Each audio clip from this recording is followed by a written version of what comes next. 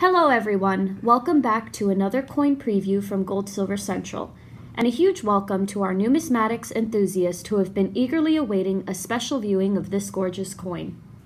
Here I have one of the 115,000 minted pieces of the 2009 Ultra High Relief St. Gaudens Double Eagle.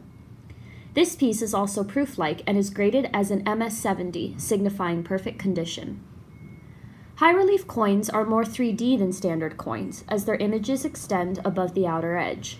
Ultra-high-relief coins have an image that rises even higher.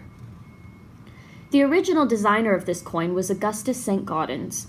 His very first ultra-high-relief coins were minted in 1907 before the production of the coins used in general circulation.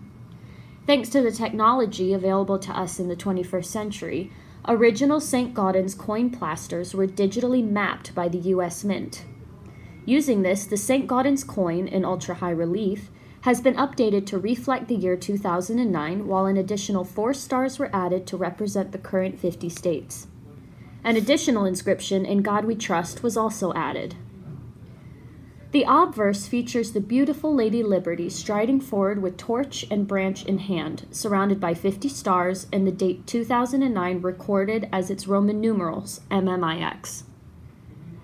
The reverse has an eagle in flight with United States of America and $20 written above it, and the newly introduced motto, "In God We Trust," at the bottom. The edge inscription has the words E pluribus unum inscribed, which is Latin for out of many, one.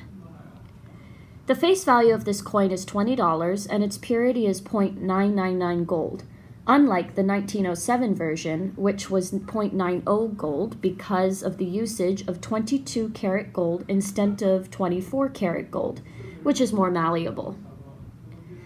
Thomas S. Cleveland's signature is also featured in the casing of this coin. He is a famous designer and was among the first group of artists who pioneered the historic artistic infusion program.